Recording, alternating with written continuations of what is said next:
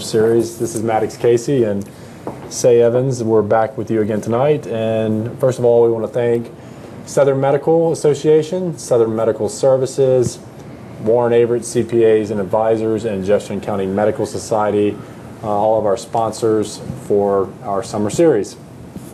So for tonight, our topic is going to be detecting employee embezzlement, and we will make it short and sweet tonight because we have some do's and some don'ts to give you to protect all of your money. That's right. So to this point, we've gotten you to reduce your costs. You've increased your revenues. So you're making as much money as you possibly can, but you don't want to work this hard and then have your money just walk out the door because an employee is stealing from you and you don't know it, and you weren't in a position to learn about it until 3 or 4 or 5 years later, or you may never know if you're not watching this. You may retire one day and never know that an employee stole $1 million from your practice. That's true. And we've got story after story of practices that didn't catch a theft that going on for a number of years. And we have stories where they've caught it pretty quickly because they had controls in place to catch this stuff. But healthcare, especially the medical practice, is in a very unique situation for an employee to steal from you because you typically have a relatively small staff compared to many businesses, so you're not able to separate the duties for a lot of employees where you may have someone handling cash and that's all they do and they don't reconcile the bank statement. You may not have that ability in your practice.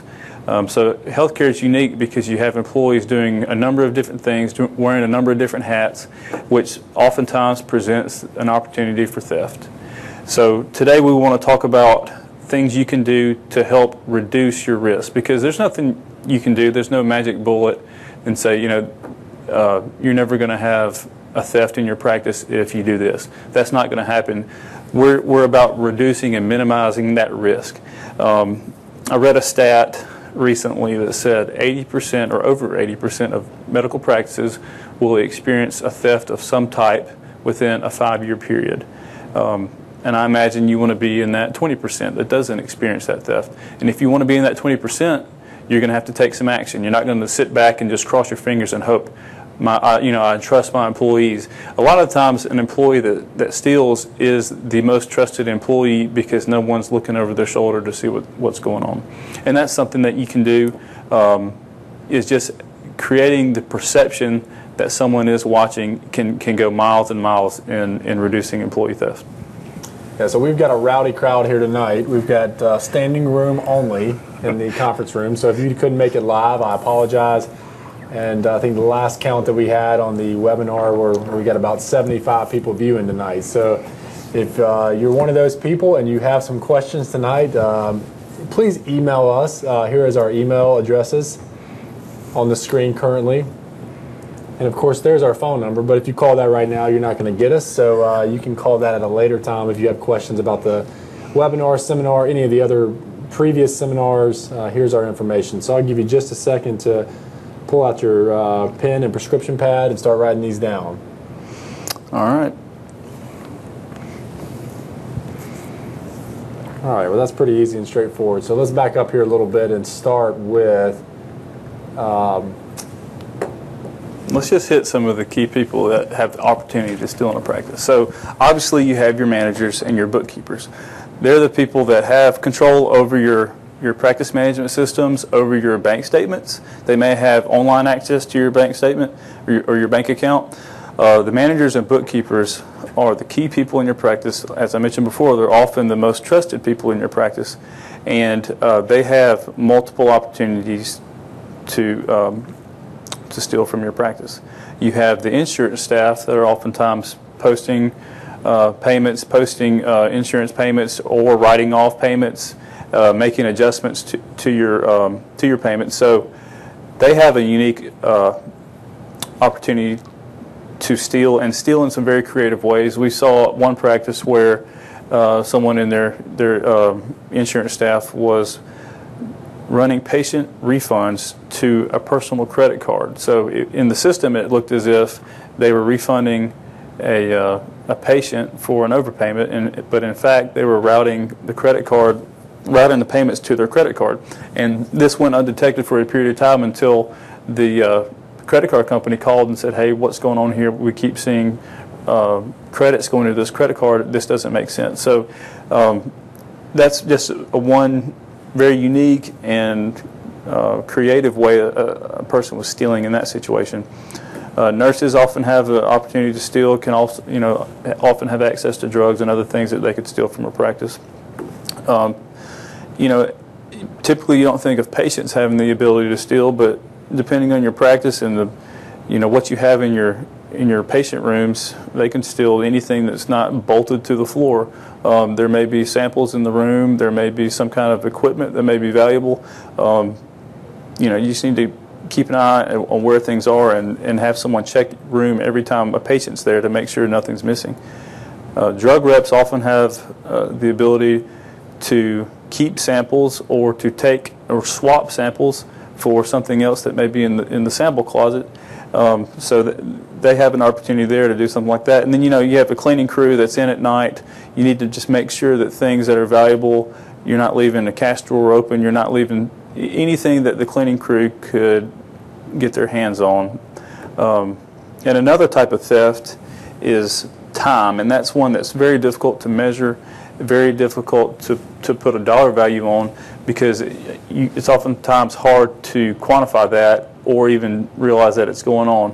With the access of phones to Facebook to Farmville to all the games that they can play on their phone, it's ridiculous the amount of time that can be wasted doing things like that. Yeah, I mean, clocking in, clocking out, if you still use that procedure, getting somebody to clock them in before they actually get there, those are dollars that add up over time. We talked earlier about overtime and coming in 30 minutes early, but just kind of, heating up your breakfast, lounging around, not really doing any work. I mean, these are technically, thieving you of your time right then. So it's a valuable subject to look at. Say mentioned the type of titles that would steal from you, but they're roaming all around your office. Anybody has the ability to steal from you. And what kind of person actually commits fraud? The old fraud triangle, if you've never heard of it, it's somebody with financial pressures. So not having the ability to pay something, or they've been in medical trouble, or they've got a grandson at home that they're trying to support, or their husband was laid off. Those are the type of flags you need to be looking for. Those type of people are more likely to steal from you.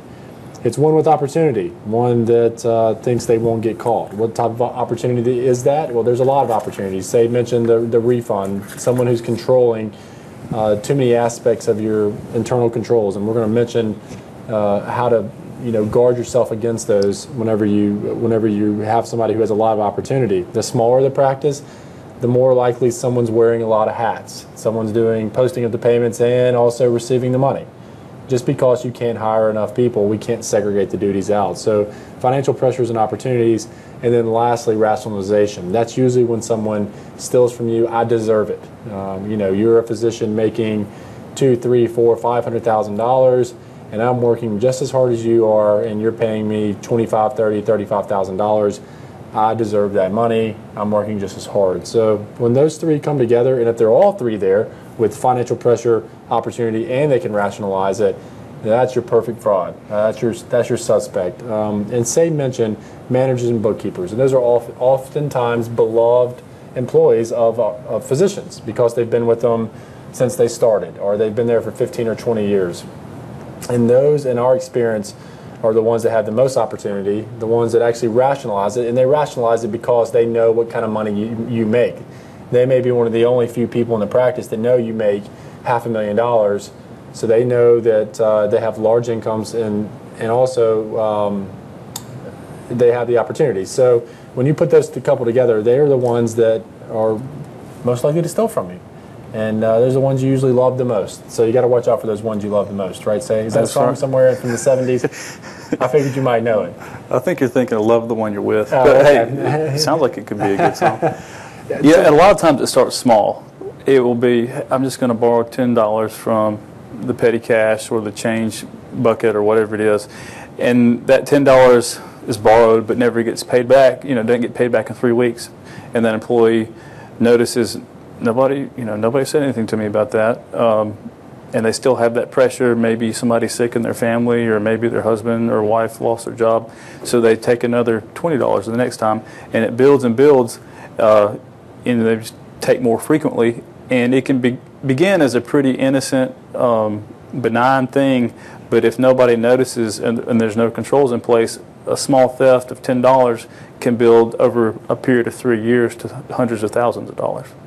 Yeah, that's exactly right. And some other facts here, a young person may be more likely to steal, but a person over 40 is more likely to steal a larger amount of money. A male is more likely to steal than a female. And this is kind of staggering here, but 87% had no prior record of theft.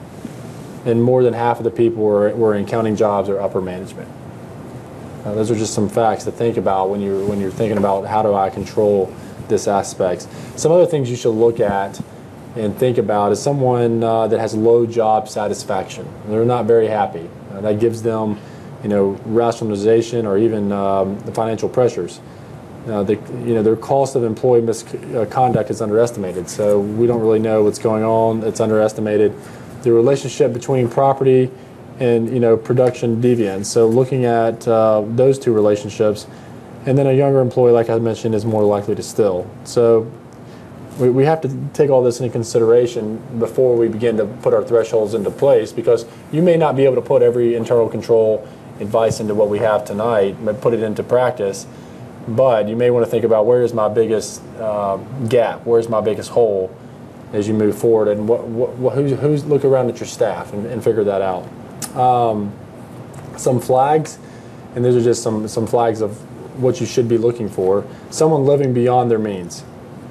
So if they show up in a 2010 Lamborghini and you're paying them about $14 an hour, you may want to look into that person. There's something's not going quite well. I just read an article recently about a group went in to do an audit of a practice, or just check on the practice, do an assessment, see how things are going. The first thing they noticed when they drove up, there's a Jaguar in the driveway or in the parking lot, and they found out that was the office manager that was paid a salary far below what you would expect to be able to purchase that car. And they also found out that office manager's husband had also lost his job a year ago. So living off one income that was not that great, driving a car that was very expensive. And in the period of a week when they were there, the office manager didn't show up after day 2. Day 3, they had resigned. And then through the work, they figured out that employee had been stealing hundreds of thousands of dollars from the practice. Yep, that's right.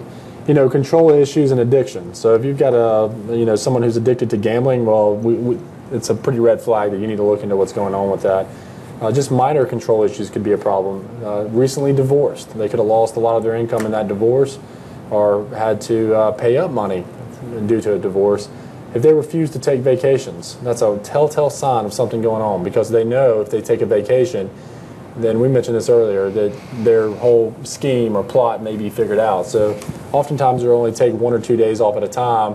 That allows them to continue to do what they're doing and not pile up too much. We recommend, and we said this earlier, to at least take a week of vacation. That lets everything kind of come to fruition and things start to fall out, and the fraud usually is figured out if that's the case. And a lot of times it's an employee that appears to be the hardest worker, and they're working so hard because they got to cover their tracks.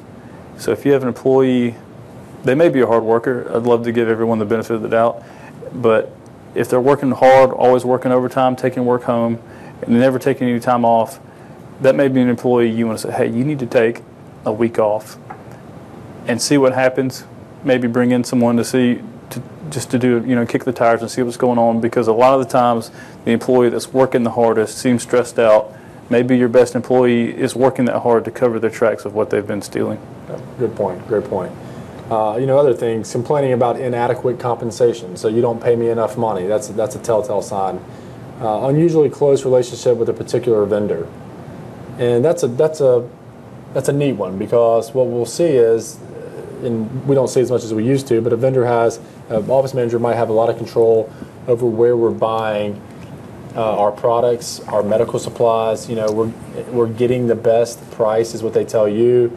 But what you don't know is that vendor knows they're making that decision, and that vendor, this is part of theft, that vendor is providing them a full stocked house with a bar at a lake, twice a year. Or they give them their beach condo for 2 weeks just for using that vendor, and we may not be getting the best pricing. So you got to look at those vendor attitudes and make sure we're shopping those vendors, and make sure you know who your vendors are. And we actually had a case where that exact story was happening. They were buying from a vendor, and they were buying them because every year they got 2 weeks at their lake house. Fully stocked bar, by the way, as well. So it was. I was going to say that seemed pretty specific example. Must have happened. A wheeler-dealer attitude, someone who's always wheeling and dealing, that's just another red flag to look for. So those are some things to look for. We gave you the type of people. It can be anybody in your office. We gave you the red flags to look for, the attitudes, the telltale signs of what's going on. So now we're going to jump into, once we know who those people are and we know the telltale signs, what can we do? Because you can't figure everything out. You can't investigate every little circle. What can be done to put at least a firewall, to put a barrier around, to keep your money inside of your practice? So yeah, and that's called what we call internal controls. It's just systems and procedures you have in place to minimize the risk to your practice. And the first header under here, the segregation of duties, is what I mentioned before. And in an ideal world, if you had all the staff that you would need, you could assign individual duties to each person, and everybody would do that job, and there wouldn't be a risk of overlap where someone handling cash was also making the deposits. But that's not reality. Reality is you've got a bunch of employees that probably have to do multiple tasks, and that creates a risk. We're just going to go through through a list and say some things that you should do in your practice, if possible, to implement some internal controls. Mail should not be opened by the person making deposits or the person maintaining accounts receivable records.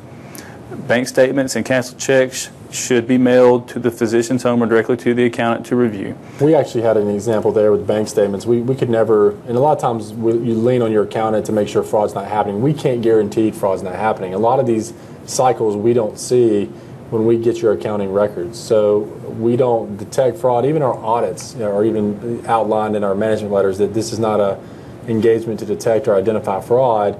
We'll see it a lot, and one of them that we saw was that we could never get the bank statements. They would never send us the canceled. They would never send us the canceled checks behind the bank statements, and that this person was committing fraud, and they were actually just writing checks to themselves, and they didn't want to show us that. So yep, that's brings an example. Within the last year, there was a practice whose administrator was writing checks to her boyfriend, and she was forging the signature of the doctor, and the doctor never reviewed the bank statement, never looked at the canceled checks. So that went on for a period of time, and no one knew.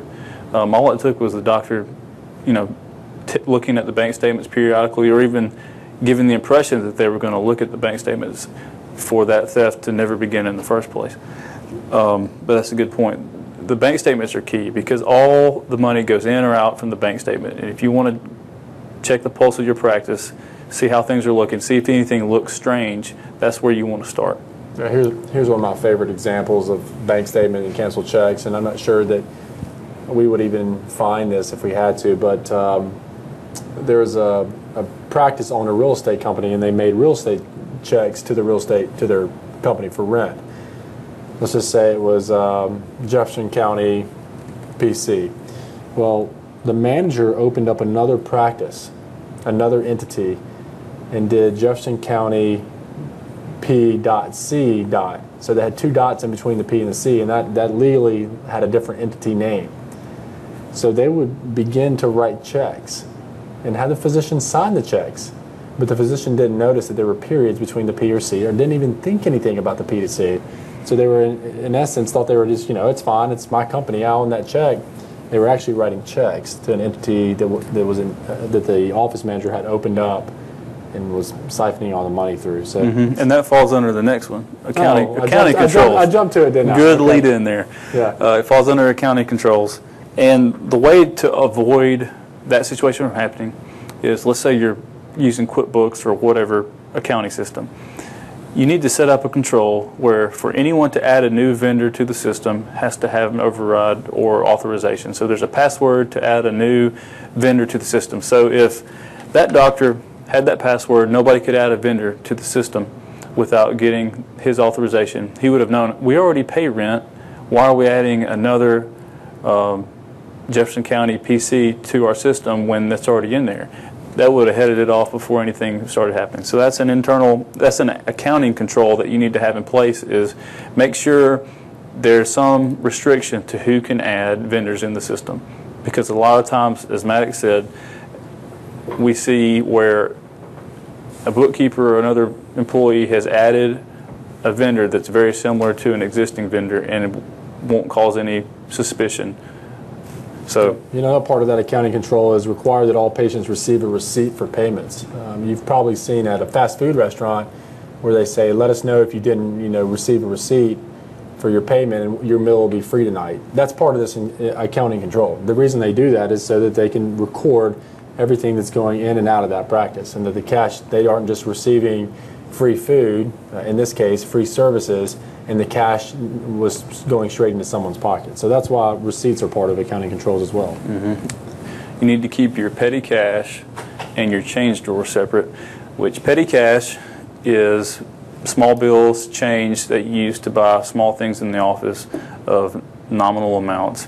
Change drawer is what you use to make change for patients when they pay in cash. The change drawer balance should never change. Say if it's $200 at the beginning of the day, end of the day it should be $200.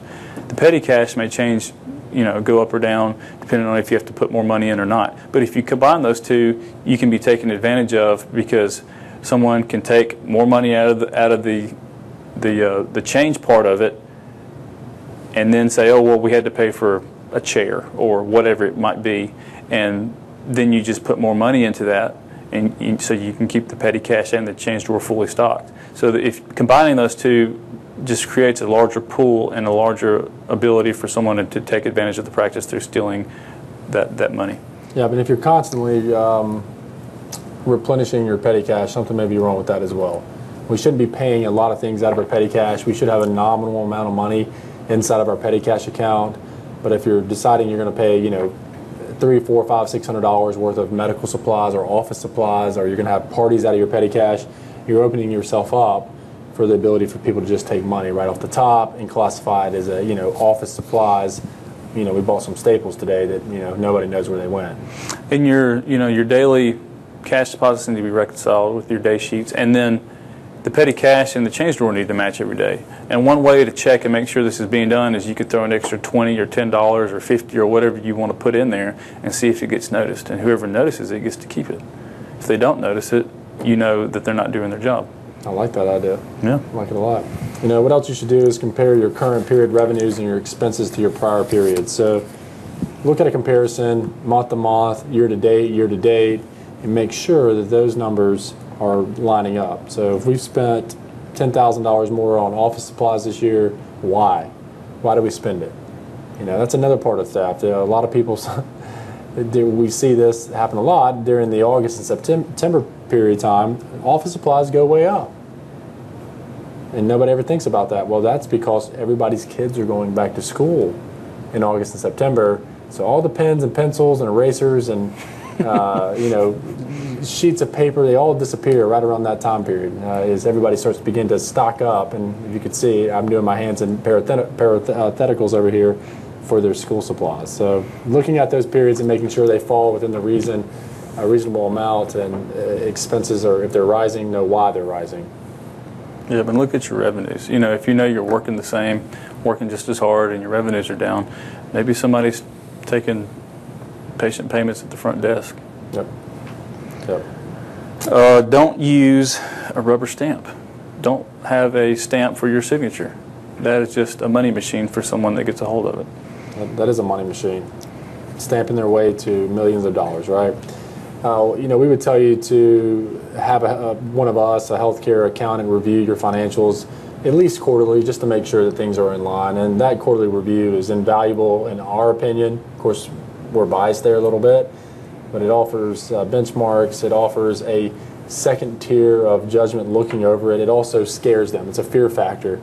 They think that we're scouring over every single penny because we're accountants, and we do scour over a lot of pennies and tie them down and offer that great service, but it also keeps them accountable for someone looking over their shoulder. You might also want to think about using an outside payroll service. I mean, if you have someone in your office processing payroll, that could give them the ability to give themselves a bonus. They could also create another employee, add their husband or child or whoever to the payroll, and if you're not monitoring that, you're never going to know. So using an outside payroll service can kind of add an extra set of eyes watching that and can bring things to your attention. Yeah, I mean, adding another employee or adding someone else to the list is a very, very common issue with theft. It's just so easy to go set somebody up on the payroll service and just cut little bitty checks to them here or there, and we see that happen all the time. So hopefully the payroll service catches that, but if sometimes they don't, you should at least pull once a year, twice a year, your list of people who have been paid for the year, and make sure that you recognize everybody on that list, that you're actually paying the people that work for you. Yeah, and make sure they work for you. You may These recognize are them. novel ideas. So why is Maddox's child on my payroll? That's right. That's right. All right, but you as the physician have a huge responsibility in your practice. You set the tone. If you're going to the petty cash or the change drawer and making change for yourself every day, employees are going to think they can do that. That's a big no-no. You're going to set the tone for your practice. So there's things that you need to do to set that tone. Do not give anyone in the practice the authority to sign checks. Designate one of the physicians to do that. Also, never sign a blank check, no matter how good the excuse is. That's great. You never know where that's going to end up or what's going to happen to it, or if they drop it and somebody finds it. Review all credit card statements. You know, that's one opportunity for someone in the practice to spend a lot of money buying things for themselves from Office Max or Sam's Club or wherever it is. You need to review that and make sure all those purchases are for the practice. One other thing you can use there to minimize the risk of having someone purchase things from a vendor that shouldn't be purchased from. You know, if you only want your employee buying things from Office Max, you can set you buy a P card, I believe is what it's called, right. and you can set it to where the P card's only good at Office Max, or it's only good at Sam's Club, or whatever it is that you need it to be good at. And you can also set a limit on that. So if you only want them to be able to buy $300 per week of X, you know, you can set that limit. Whereas if you give them a credit card and free reign to buy whatever they need, you could run into some problems. Also, as Maddox already mentioned, you need to have someone review the canceled checks periodically, make sure they're endorsed right, make sure the signature looks correct, make sure the pay is right. You know, check all the things that are important on that check to make sure it's really to whom it should be paid to, and that someone's not forging your signature. Let's see. Looking at all your credit card statements, making sure that's another place for fraud. There are no limits on that credit card, and it's hard to pull some of that activity out. Sometimes we'll just get hey, this was all medical supplies made on my credit card statement as the expense, and you know, we need to see the detail behind that and see what actually is being charged on the credit card itself.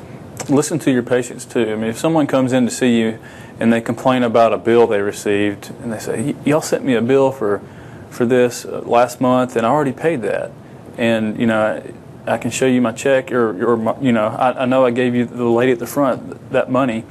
That may be a red flag right there. Hey, someone's taking money at the front desk. If the patient already says they paid it, but we have no record of that in our system.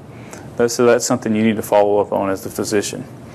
Also, when bad debts are written off in the practice, you need to review that, you know, every week or every month or whatever it is, because if someone pays at the front, but your staff is recording that, putting it in their pocket, not recording it, and then they write it off at the end of every month or week or whenever it is that bad debts are written off, that's a huge opportunity for them to steal money.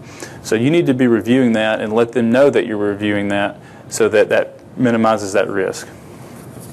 Yeah, you know, doing background checks on employees is also a good idea, making sure that they don't have a past history of criminal activity. And you would not believe how many practices hire people that have a checkered past and hire put them in positions where they have the ability to get their hands on some money. Yeah, so background check is easy, cheap. We run them for our clients. I mean, just it's some of the best due diligence you can do.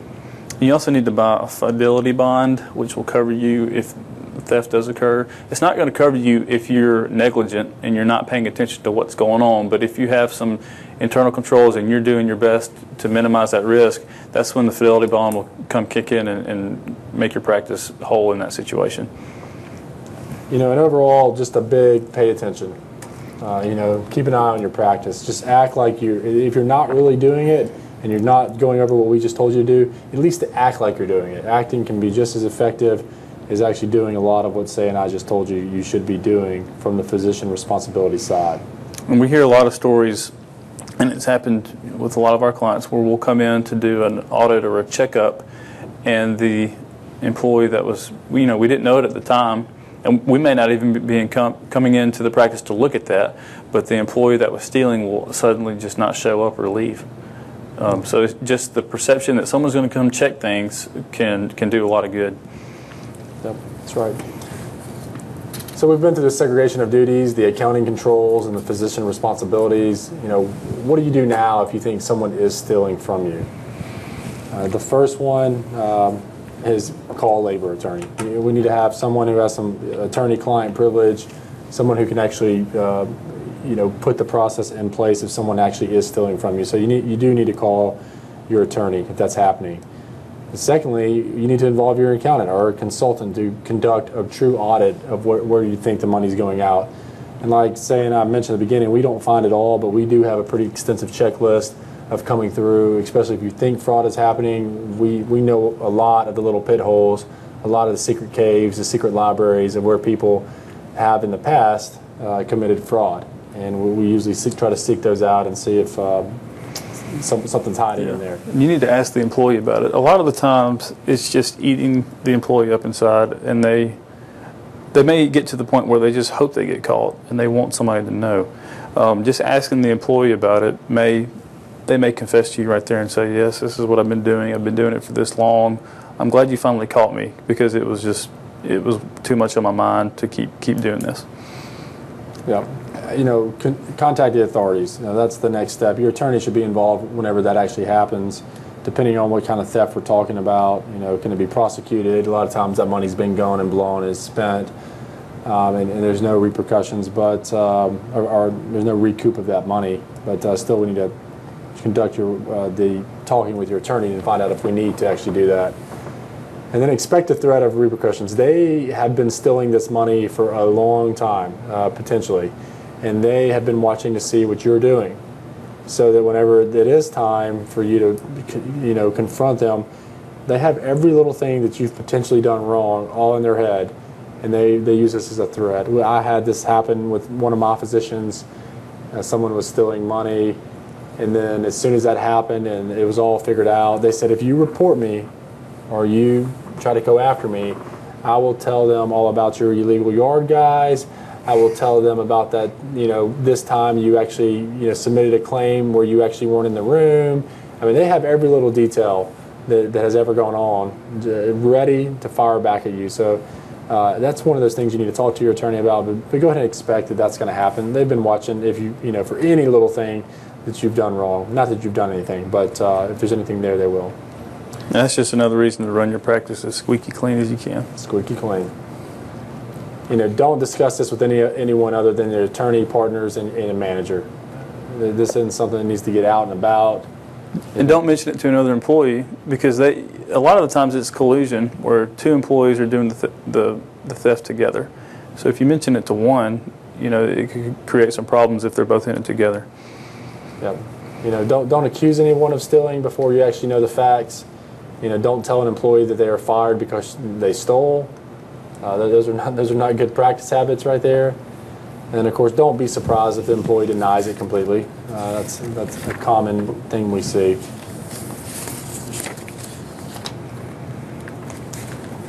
And really, that's it tonight. I wasn't kidding when I said we're going to be short and sweet. We're at 40 minutes. These people in the room look like they're beginning to get a little tired, and that they're hungry and they want some food. But they're about to go look at their bank statements. They're about to go look at their bank statements and begin to do some due diligence. We'll be happy to help you with any of this if you need help on it. These are the do's and don'ts. I think this presentation will be available soon, so that you can have it for yourself, and hopefully you wrote down some of the practical tips or a couple practical tips from tonight that will keep all the hard-earned money that you deserve and that you've worked hard for, we'll keep it in your account and not in the hands of a thief. So we appreciate tonight. Again, we appreciate Southern Medical Services, Southern Medical Association, Warren Averett CPA and Advisors, and Jefferson County Medical Society. I don't believe I have any questions on my phone, say, do you? Let me check. I have 0. No questions. Okay, well then we are good to go, and we are going to sign off.